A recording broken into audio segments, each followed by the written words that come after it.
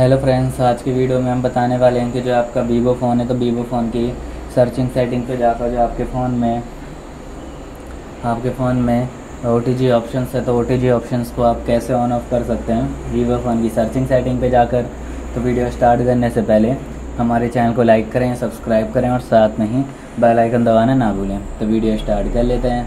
तो आप देख सकते हैं कि जो फ़ोन के आइकन्स हैं इस तरीके से शो हो रहे हैं। तो आपको स्वाइप करना है, स्वाइप करते ही वाले आइकन्स ओपन हो जाएंगे। फिर आपको सेटिंग्स पे जाना और क्लिक करते ही आपकी फ़ोन की सेटिंग्स भी ओपन हो जाएगी। तो जो आपके फ़ोन में OTG ऑप्शंस है तो OTG ऑप्शंस को आप कैसे ऑन ऑफ कर सकते हैं। तो आप देख सकते हैं कि आपकी फ़ोन की सेटिंग्स है शो हो रही है। तो आपको सर्च करना है OTG।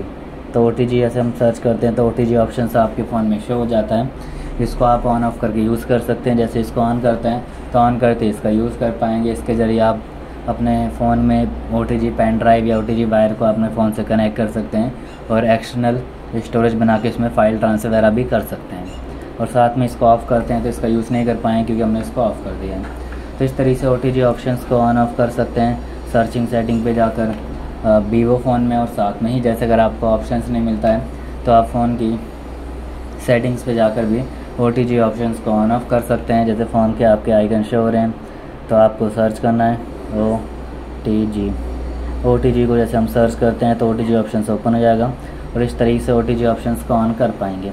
ऑन करते ही OTG ऑप्शंस का यूज़ कर सकते हैं। और इसको ऑफ़ कर देंगे तो ऑफ़ करते ही OTG ऑप्शंस का यूज़ नहीं कर सकते क्योंकि हमने ऑफ़ कर दिया है। तो इस तरीके से OTG ऑप्शंस का यूज़ कर सकते हैं। OTG पेन ड्राइव वगैरह को भी अपने फ़ोन से कनेक्ट करके यूज़ कर पाएंगे। तो आपको वीडियो अच्छी लगी तो लाइक करें, सब्सक्राइब करें और साथ में ही बेल आइकन दबाना ना भूलें। और थैंक यू। नेक्स्ट वीडियो के लिए इंतज़ार करें।